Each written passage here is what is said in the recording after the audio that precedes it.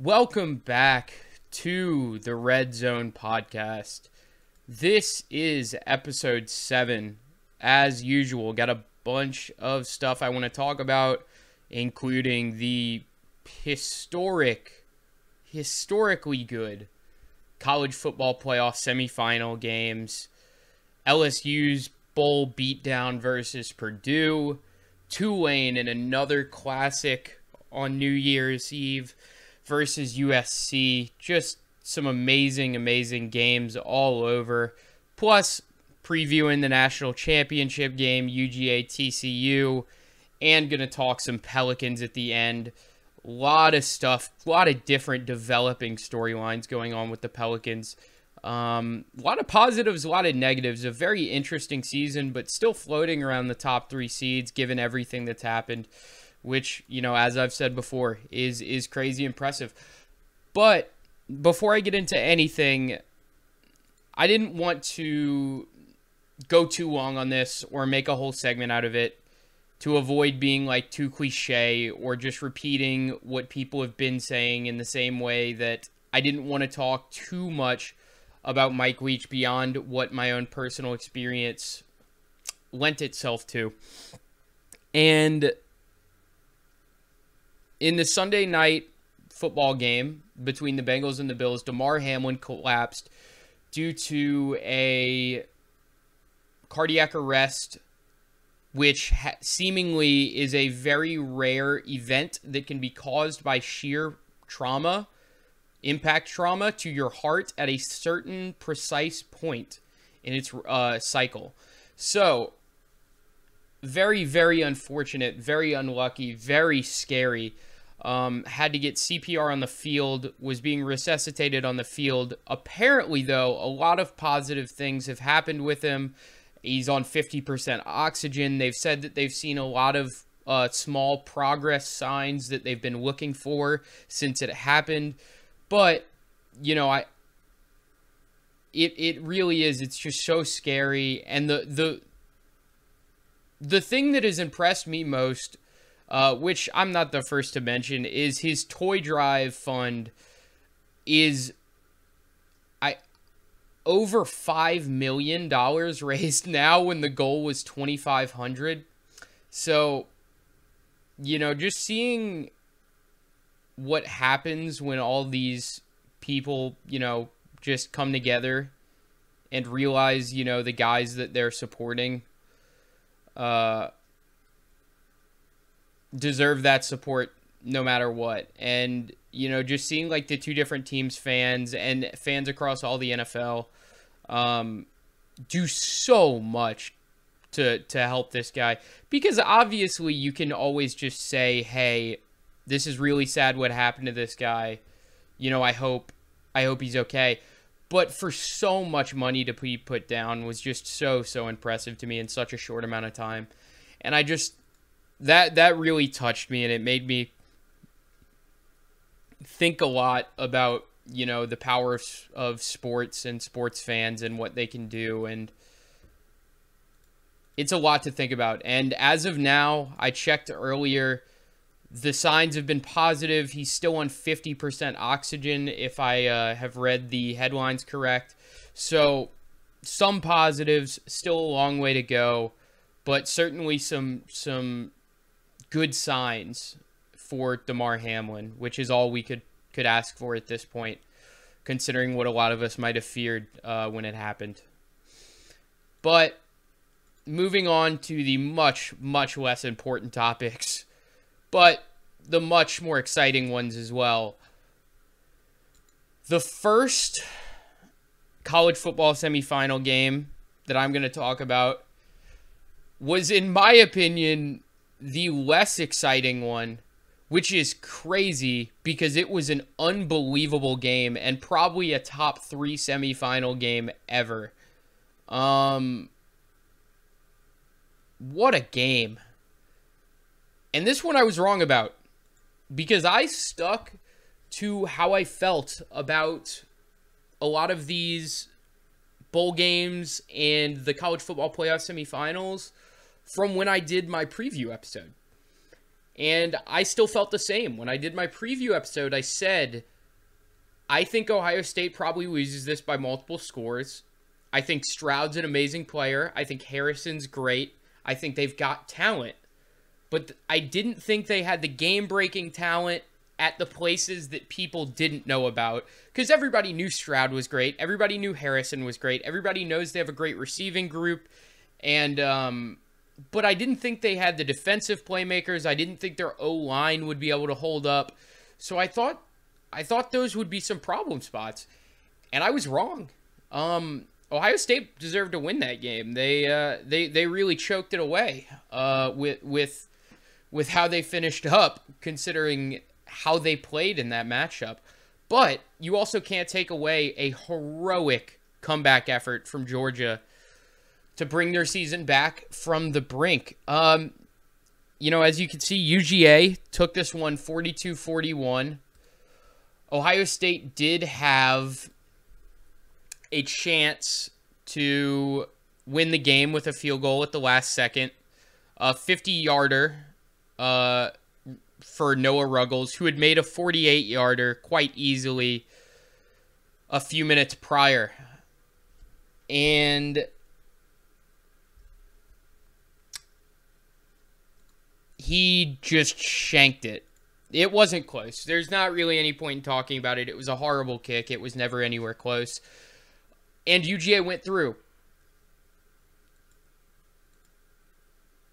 And my biggest issues really were just with Ryan Day, who I feel like has consistently been unable to prove that he is capable of winning the big game like Urban Meyer was. I've talked about this before on the podcast. These guys, they just aren't the same coach. In the regular season, maybe they're similar. You know, I think Ryan Day does a good job in general in the regular season. I don't think he does as well as Urban Meyer. I think the fact that they've lost 2 in a row to this Michigan team is not a good sign. But I think he does okay. But in the crucial moments, once again, he was outcoached. One of the most brutal moments, too, for this was Kirby Smart calling a timeout on a 4th and 1 just before a fake punt by Ohio State. He calls it as the play is starting. It's revealed, it's obvious, and it's like, you gotta wonder who saw that, but that really felt like not only a turning point, but also like an illustration of how good that Georgia coaching staff really is. They got it right coming out of the second half. And I mean, they outgained Ohio State by over 70 yards, you know. They let Ohio State get theirs, but in the fourth quarter, they dominated. They put it on and they said, hey, we have got to win. This is it. We're the best team in the country. We got to put it together. And they did everything they could. I really thought Ohio State had it there for a sec. They didn't. Now, there were a few players for Ohio State that I thought, regardless of the loss, were probably the best players on the field. CJ Stroud was really, really something. He will make throws so consistently that just make me my jaw drop. He is my favorite quarterback prospect that I have watched in a very long time. Joe Burrow was better in college. I liked watching Joe Burrow more. But Joe Burrow was 3 years older than CJ Stroud is.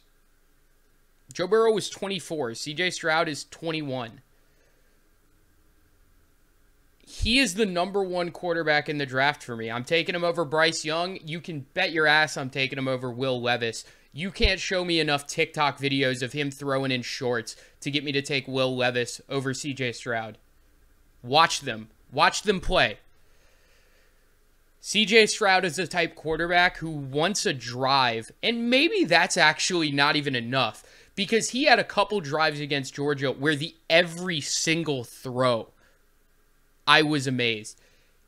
He has this incredible ability to make every throw or every catch so easy on his receivers. He makes the unbelievable throws. He puts the ball in a perfect position when nobody thinks he can or thinks he could. But on the easy throws, on the crossing routes, on the outs, he's putting the outs right in the receiver's hands where the cornerbacks can't get them. On the ins, he's putting it in their chest, leading them so they can keep running. He does it so casually, every single throw exactly where it needs to be, pinpoint, just a dissection. Some of the throws that he made versus Georgia had to be that perfect. There were a few throws early in that game on late downs where if he doesn't make them, Georgia turns the ball over, gets it back, and has a chance to build a lead or get more scores on the board and get to a lead in the first place. You know, Ohio State doesn't get out to that huge lead without Marvin Harrison Jr. and C.J. Stroud dominating early. Now, they schemed Marvin Harrison out of the game, and then he got injured late, and that undeniably hurt Ohio State. Even with him schemed out a bit, there's no doubt you want him in that stretch run, for sure. But you had Emeka Egbuka, who had 8 receptions, 112 yards, and a touchdown, who really, really stood out past the first quarter. So Ohio State had the weapons. Their running game wasn't great, you know, but later in the game it got the job done. They seem to have worn down Georgia a bit later. Now, Georgia did what they had to do. And I don't think anybody would say this was Georgia's best performance all year because there's a certain level of expectation for Georgia. But they did what they had to do. Now, Stetson Bennett did not play as well as his stat line indicates. Stetson Bennett's stat line is very similar to C.J. Stroud's. That's why you have to watch football games. For example, the 75-yard touchdown to Arian Smith was just wide open. That's one completion, 75 yards, touchdown. C.J. Stroud didn't have a throw that easy all night. But he played well enough down the stretch. And that sort of was the theme for Georgia. And I think that's kind of almost given me a level of appreciation for them in a way that I wouldn't have had if they had won by 2 scores like I expected. They have this grit that even when teams show them something they're not used to, when they get pushed further than they expect, and it happens because they're not a perfect team, even when this stuff happens, they are ready, and they punch back, and they get up every time. And that's part of what makes them so scary, and what reminds me of previous Bama teams, is no matter what you do, you just can't knock them out. They're just too good. Now, Georgia on offense was able to pass the ball a ton, 400 yards. Their receivers constantly were getting open. OSU's DBs had a really difficult time keeping the UGA wide receivers in front of them. Now, they also ran the ball okay. Now, maybe not as well as I had expected. I kind of thought they would just steamroll them. They had 5 yards per carry, which is good. You're going to take that. But aside from Kenny McIntosh, who had an unbelievable game, you know,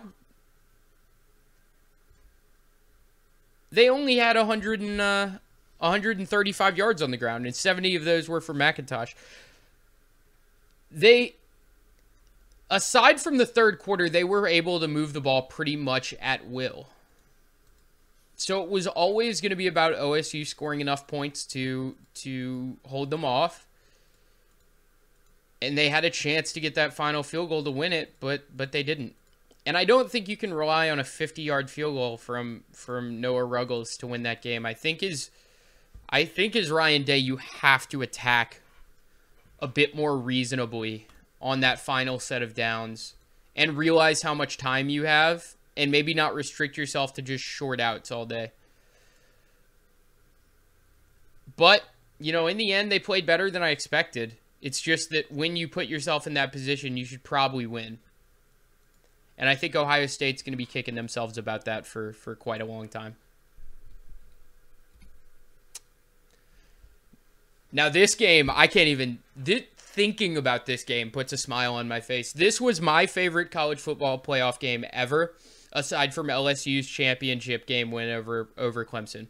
And obviously, there's bias there. That game was not as entertaining, not even close to this one. This game was special. From the very beginning, you could tell this game was going to be a bit chaotic.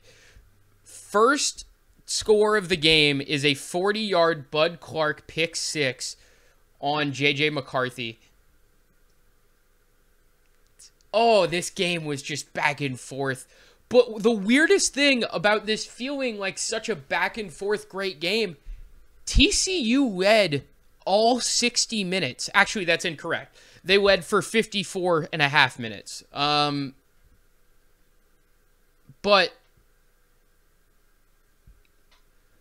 what a game. What a game. It's hard for me to even speak analytically about it because I just, this reminded me of why I loved college football. I said this game would be close. I said TCU could win it. I thought it would be a lot lower scoring if they did. Now, TCU was the underdog, just like Ohio State was. And I think a lot of people thought that Michigan's defense was going to be a bit too good. Michigan was going to be a bit too physical and athletic for TCU, which I didn't buy. And they didn't either. And they showed up minute one ready to really put it on Michigan. And them getting that early lead was huge, right? I think they needed that. And it's impossible to know otherwise, but they get out to that 14-0 lead early thanks to the Bud Clark pick six. Max Duggan caps off a 76-yard drive to make it 14-0. Moody goes down. They get a field goal. But then TCU just comes right back and scores a touchdown. And at this point, you're just like, wow, Michigan's just going to get blown out again. It really felt like that for a second. And I was ready to say that Michigan should just be banned from the college football playoff because they can't trick us again. We can't let them trick us again. But after the 21-3, Michigan said, you know, we can't just let it happen like this. They start showing a little bit of what they're made of.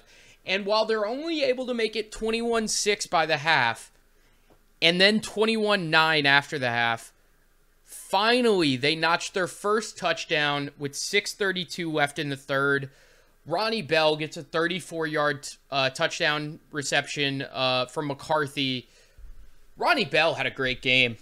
Oh, I loved how Ronnie Bell played. Ronnie Bell and Donovan Edwards, despite how Michigan played, they still showed up at their best level. They really showed that they were the guys for Michigan on offense. And I love Donovan Edwards, dude. I really don't know. Can I be honest? I don't know that Blake Corum is a better NFL running back prospect than Donovan Edwards. Donovan Edwards has an ability to just make something out of nothing so consistently. He's a really, really fun running back to watch. I very much enjoy watching him. And speaking about running backs, on the other side, TCU had two running backs who were absolutely great. Kendre Miller had 8 rushes for 57 yards, and everybody knew how good Kendre Miller was.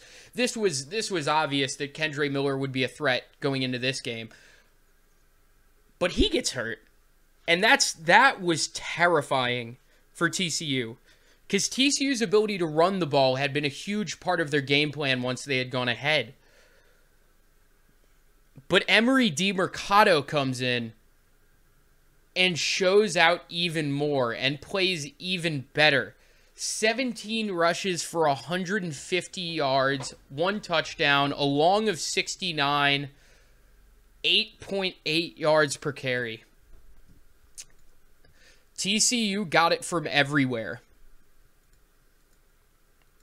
And while we were all ready for Quentin Johnston's to pull in 6 receptions for 163 yards and a touchdown, we were all ready for Kendre Miller to get 7 yards per carry. We were all ready for Max Duggan to get nearly 300 total yards. I do not think anybody was ready for Emery DeMarcado to rush for 150 and be the difference maker in this game for TCU's offense. A hell of a performance, and like the essence of what makes college football so great is these guys who just take advantage of the situation and just write their legacy and become superstars in an instant. Now, the quarterback battle was a bit underwhelming. I don't think anybody would deny that. Both Duggan and McCarthy were in the mid-70s for QBR. Duggan was 14 of 29, 225, 2 touchdowns, 2 picks. McCarthy, 20 of 34, 340, 2 touchdowns, 2 picks. McCarthy ran for 52, Duggan ran for 57. So in terms of yardage, McCarthy had a great game. Duggan put up some yards as well. But neither were efficient, neither were mistake-free. Both had their moments. And I think Duggan, within the context of the game, was a bit better because he made some big plays within the context of the game, showed that grit that we all know he has.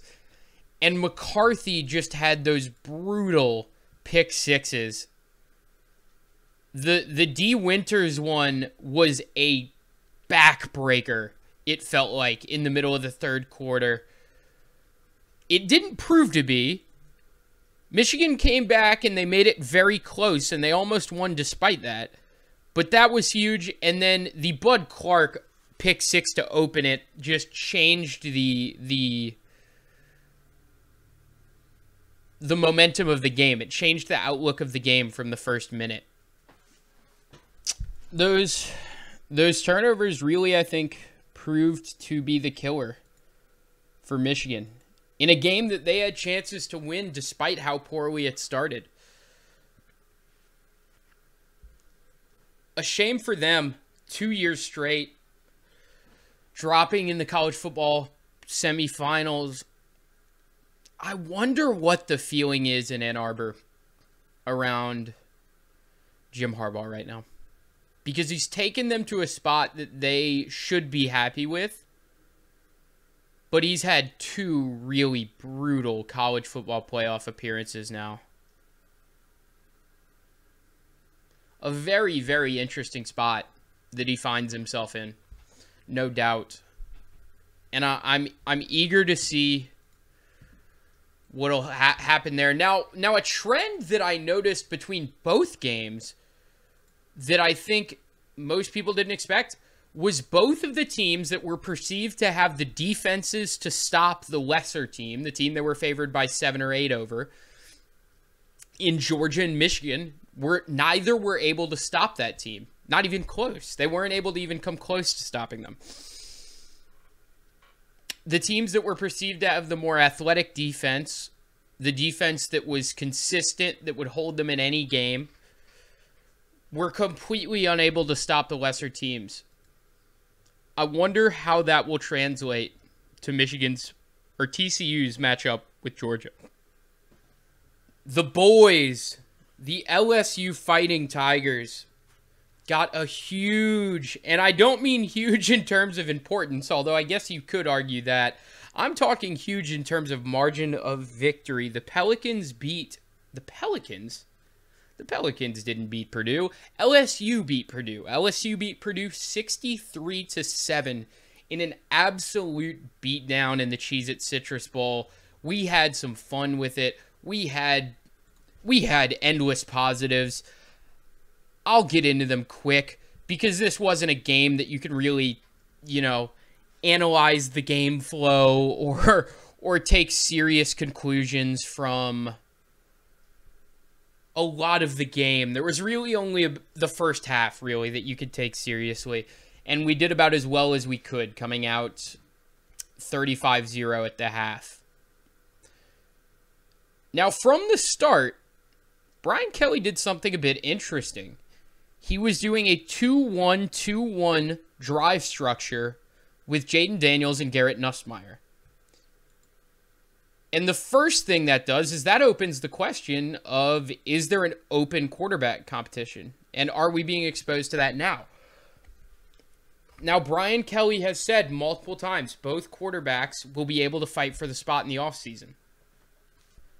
But there's been a lot of scrutiny over like how true that is. Because while I think we've seen enough from Nussmeier to know that he can play. Nussmeier is not amazing in my opinion, but Nussmeier has shown in the past few weeks he's better than I thought, and he's good enough to play at a high level. So there's this weird air around the program of, is there a QB battle? Is there a solidified starter? Is there not? People want Nussmeier to get a shot. Some people think Jaden, like me, deserves to be the starter after how he played this year with the experience that he has. This did not do anything to quell that because, wow, both played really well.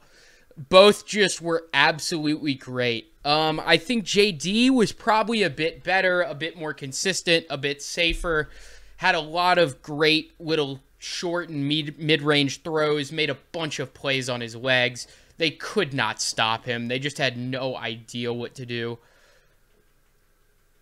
Nussmeier made some of his trademark special throws, though. There was one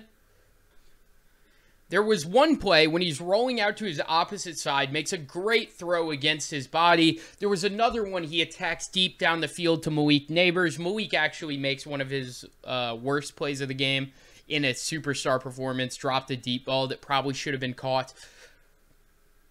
But the consistency was on display from JD. The star power was on display from Nussmeier. You got to see the best of both worlds. You got to once again see why LSU fans probably feel so good about their quarterback spot, the reasonable ones anyway, who aren't freaking out about one of the two getting a chance.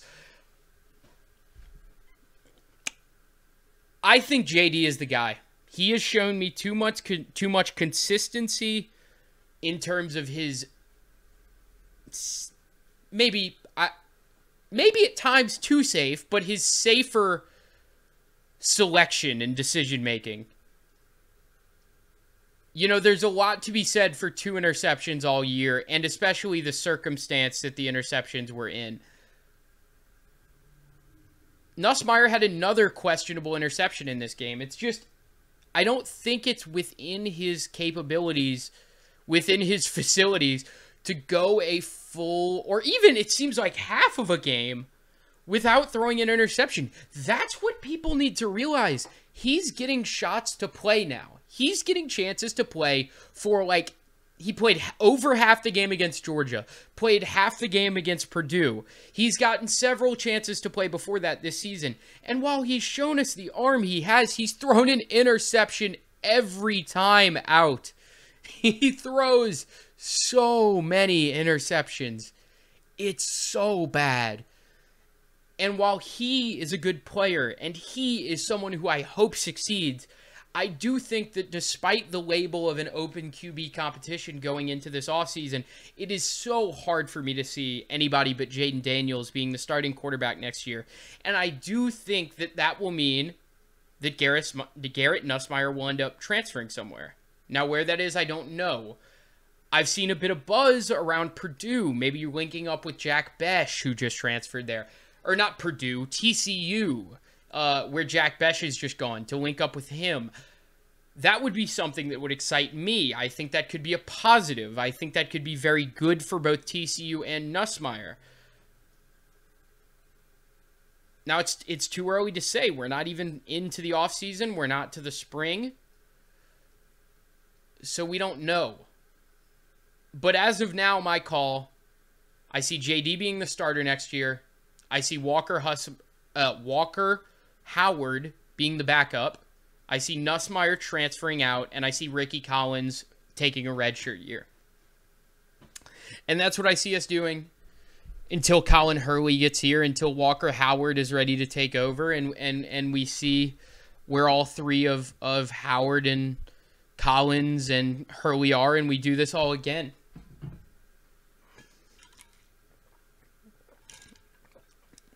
And that's the good thing about recruiting at QB well, is it looks like for the next handful of years, we are going to have several good options to pick from. And it's hard to realize in the moment because a lot of the time you get caught up on the one you want. But you got to realize all these guys are going to get their chances. All these guys are talented in their own way. And we can't do anything but observe and see what the coaching staff thinks of the guys. Now, I'd be remiss if I left this segment without talking about the Herculean effort that Malik Neighbors put up. 9 catches, 163 yards, a touchdown, 2 of 2 passing the ball, 50 yards, and a touchdown there as well. What a game. Oh my God. I love Malik Neighbors, man. 1,000 yards receiving on the year. What an achievement within this offense. I'm not saying it's a bad offense, but it was not a deep ball offense. It was not a pass-heavy offense, and he still got to 1,000 yards receiving. A lot of respect for Malik Neighbors and his season and the player that he's become at LSU. What a great player. What a consistent player. What an all-around player. He gets the ball in his hands. He's great. He's got sticky hands. He's a great route runner. He's smart. He can throw the ball, apparently. He's just so fun to watch, and he seems like such a cool guy, and I'm just with some of the turmoil that we've had with other recent wide receivers who I won't mention. It's nice to have a guy that you can always rely on every week. You know? You just got a guy that's going to be there, and he's going to perform, and he's going to give you at least 60, 70 yards. And sometimes he'll do this and he'll give you 170. And he'll look like a superstar. And who knows, maybe that's the guy we'll get next year. I mean, imagine he takes another step forward. We don't even need him to. He's already a very good receiver. But it's a possibility. It's something you got to think about. You know, with JD or Nuss taking a step forward next year, getting even better. He's shown he can play with both. He does great with either. There's no reason not to think it could happen. So you got a lot to look forward to, and this was a great way for LSU to cap off their year. 63-7 over a depleted Purdue team. You yourself were depleted, but man, you didn't look like it. Also, honorary shout out, little small thing at the end here. Derek Davis Jr. looks like a running back. Can I say that? He does not look like a safety. He looks good in that number 12, and when he steamrolled that Purdue defender at the line, man, I got pumped. I was like, hey, maybe you don't transfer out. Maybe you stay and we keep you in case John Emery leaves. And maybe you're our backup running back, maybe. But, who knows? That's what I'm hoping for. I'd love him to stay. I thought he looked really natural, really skilled, very strong at running back. But we've also got a lot of depth there. We've got a lot of talent. So if he leaves, it'd be understandable. I was impressed, though. I was impressed by how he played. And I honestly, it just came up in my head, and I thought it should be mentioned because I really thought he deserved it with how he played. Now, on to the highest-ranked football team in Louisiana. Tulane beat USC in what was probably the craziest of all the New Year's Six or college football playoff matchups, despite the fact that you had two of the greatest college football playoff games ever. Tulane beat USC 46-45 in a shootout where approximately zero defense was played between the two teams. Not an exaggeration here. The only stops all game were turnovers. This was a G5 defense playing against a Lincoln Riley defense. That's really all you can say. So many points, so many yards. We almost had 1,100 yards in the game. Now, USC got out to the early lead, and it looked like they would just win comfortably. It didn't look like they were going to blow Tulane out. It didn't look like Tulane was out of it. It didn't look like Tulane gave up, but it looked like Tulane understood their place. They were the G5 team that was supposed to make it look tough for USC, give them a little bit of fight, be proud, but also, when the time comes, lay down and let USC go back to the glory days. And apparently they did not get that script, because every time USC got out to a 2-score lead, Tulane, when they needed it most, went on a scoring drive. They went down 14-0 in the second quarter. Tyjae Spears caps off a 75-yard drive to make it 14-7. USC goes up 35-24 late in the third quarter. Tulane immediately comes back and scores, makes it 35-30. USC goes up 45-30 with 4 minutes and 30 seconds left in the fourth quarter. Tyjae Spears comes up big again. 45-37 within 23 seconds. They responded when they needed to, and they responded quickly. USC could not stop Tyjae Spears. The pride of Ponchatoula. This guy is a beast. What an athlete. He looked like the best. He looked like one of the 3 best players on the field, and they were playing against a USC offense that was one of the best in the country with some of the best players and recruits in the country. He looked unbelievable. 17 carries for 205 yards. That is 12 yards per carry on 17 attempts. It was way too easy for Tulane to run the ball. Tulane had over 300 yards rushing, but Tyjae Spears was most of those, and man, was he impressive. He had a couple runs where he just got to the corner, then he bulldozed through a couple guys. He would take his, his jukes were on point. He looked good. And in a game where Caleb Williams was fantastic, 460 passing yards, 5 touchdowns. He was unbelievable. And in a game where Brendan Rice, the son of Jerry Rice, really tried to make a name for himself on his own with the unreal catches and tiptoes that he was making near the end zone. 6 receptions, 174 yards, 2 touchdowns for Brendan Rice. Unreal performance, and that even the statistics don't do it justice, because you see some of the catches that he made, some of the toe taps that he made, and you're like, this guy, there's shades, this guy might be Jerry Rice's son. This makes sense a little bit. So I was really, it was tough not to be impressed with either side of the offense. USC had nearly 500 passing yards. Tulane ran it for over 300 yards. Tulane had a bit of a precarious situation. They could not pass the ball except for when they absolutely needed to. It was a very funny situation. Michael Pratt was 8 of 17 for 234 yards and 2 touchdowns.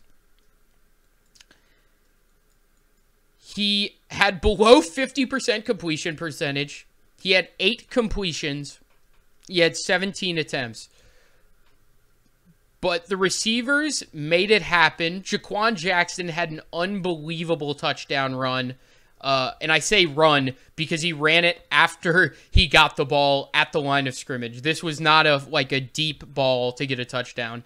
He had an incredible reception touchdown that makes his stats look a bit better. A lot of work done by Tulane's receivers to inflate those stats, but they played very well. Jaquan Jackson, Deuce Watts, Alex Bauman were all great. What a win for TCU. And Willie Fritz turning the program around after a 2-win season last year. 12 wins this year. for Willie Fritz and Tulane. That is so impressive. I mean, do you realize how impressive that is? Crazy, crazy stuff from Willie Fritz with Tulane. I'm not sure where USC goes from here, because they're in a good spot. They had a decent season. It was a decent first year for Lincoln Riley, but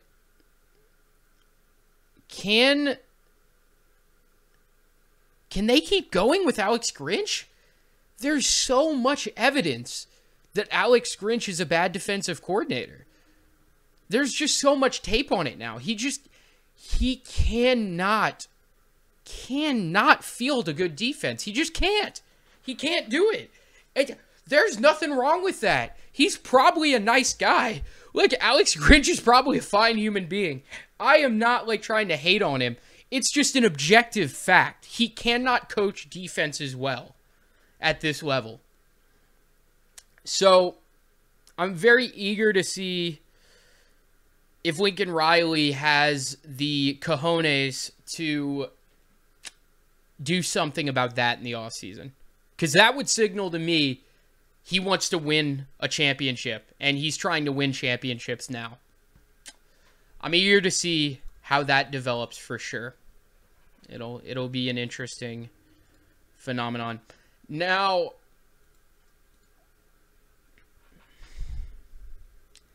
after those college football semifinals, it would be tough to not be excited about the championship game, right?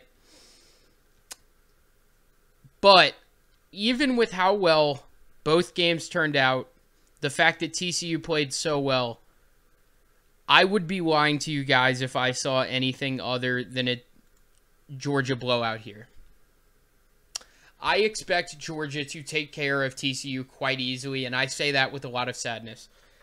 I have this feeling that these last two games for Georgia were the wake-up call, especially against Ohio State. I think at the end there they realized this is not easy. These teams are good. These teams are great. We're just better. And we're going to have to play our best to win, even though we're the best. And they turned it on, and they did well there. And I kind of, maybe it's just that fear, because I feel like they're almost the new Bama. But it's so tough for me to see Kirby Smart not having them coming out and being prepared for what TCU can throw at them.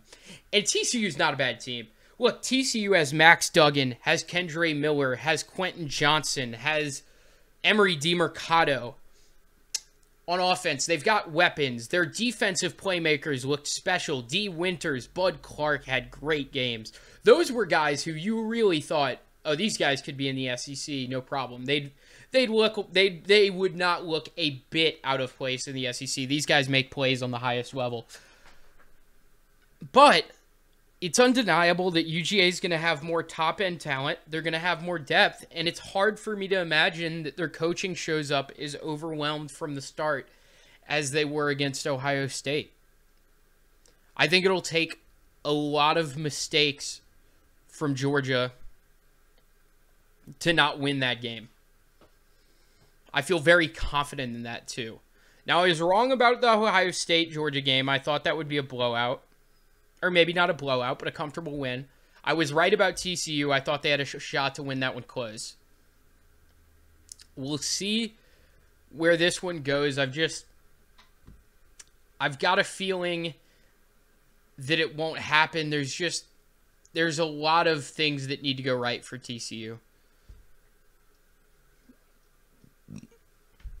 Their DBs need to be able to get off the field. They need to be able to keep those insanely fast UGA wide receivers in front of them.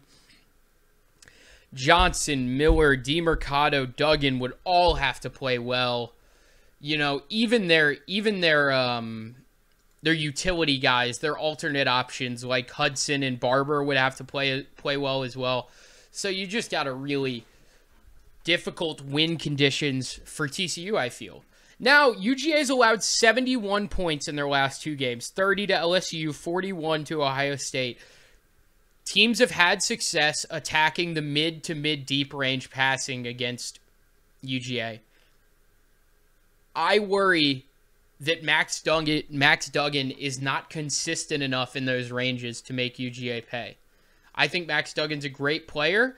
I don't think him staying in the pocket and just delivering mid-range passes while he's stationary is the best way for him to thrive. And he'll be able to run the ball. CJ Stroud had 34 rushing yards.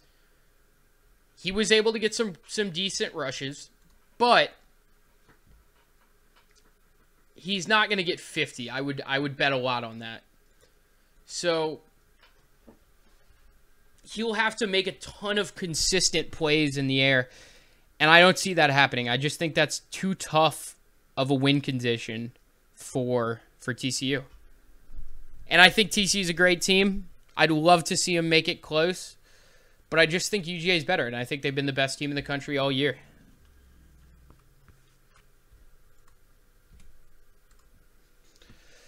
Oh, the Pelicans can't catch a break, can they?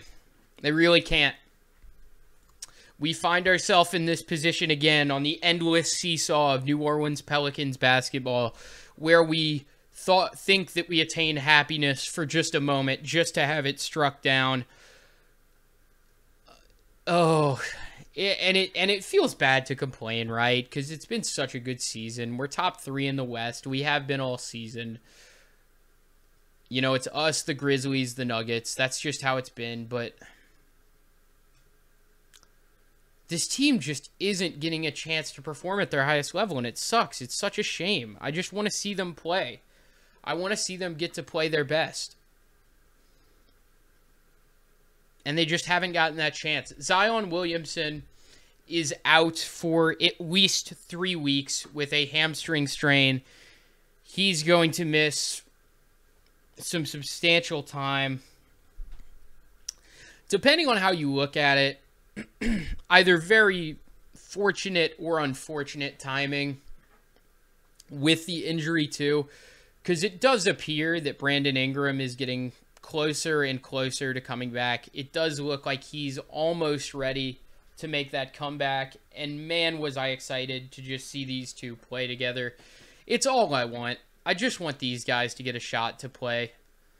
It's just, man, I haven't loved 2 Pelicans players this much since, like, Chris Paul and David West. And they can't be on the floor at the same time. They're just always both hurt so much. And it makes me so sad. And I don't know if it's something that's going to ever be resolved or we'll just have to live with it. But, man, I just want to see these two play together. Now, the Pelicans, last week or so, we've dropped 2 in a row, including the game against the Sixers where Zion got hurt. We lost that one 120 to 111. And it was a good game. The Pels were in it the whole way. They trailed the whole way, but they were in it the whole way. I would have taken a blowout loss if it would have meant Zion Williamson would not get hurt. Now, Zion was great. In 28 minutes, Zion was 10 of 12, 26 points, 6 rebounds, 7 assists. It's just, watching his stat line almost gets tiring because, like, it's just so casual for him. He puts up the most insane stat lines and nobody will notice or, like, know how to stop it. And he won't even be it's so casual for him, and I admire his ability in that regard so highly. But the Pelicans are going to have to make do now without Zion Williamson. They've done that well this season. They're 5-2 without Zion Williamson on the season. Now, that doesn't account for being without Zion and Ingram, because there were some games earlier in the season where Ingram was playing and Zion wasn't. So it's a precarious situation, no doubt. Man, These guys have got to get a chance to play together, though, one day, right? For an extended period of time. It's just they're too special. They're too unique. They're too exciting. This team's too good. Oh, it just feels like a gut punch every time we hear something like this when the other one is so close to getting back. It's a great season regardless. I got a lot of hope for how this team's going to fight without Zion. They're a great team even without Zion. They seem to lift each other up when their stars are out, which is a very good thing. The role players all play better when the stars aren't there, so they can win these games that you might almost struggle with your best players, because there's this elevated level of understanding and responsibility and confidence, which I think is got to be a result of Willie Green being the head coach. That's something that I think it has been, talked about a ton, but he is a motivator. He is a player's coach. They love him. And I think those guys have the utmost confidence when they go out there, regardless of whether Zion or Brandon Ingram are healthy. Now, it's a big stretch. It's a tough stretch coming up for the Pelicans. They've got Houston and Brooklyn at home. Then they have 7 of their next 8 games on the road. An absolutely brutal stretch of games on the way. Will be a huge, huge part in telling where this team's going to finish, because still in the middle of that heated top 3 race in the West. Trey Murphy, does he stay in form? Will Brandon Ingram be back? These things are all going to be a huge factor in these wins and losses without Zion. So it's going to be very interesting to see how they perform. We've just got so many different factors that have been in the move for the Pelicans this year. That is going to be all for episode 7 of The Red Zone. I hope you guys enjoyed it. If you did, follow and listen on Spotify, The Red Zone Pod with Grant Lanero, on Instagram or TikTok at _The Red Zone Podcast, all underscores you can see on the poster behind me, on YouTube at Grant Lanero. Feel free to like the video. I will be with you guys next time for episode 8. Until then,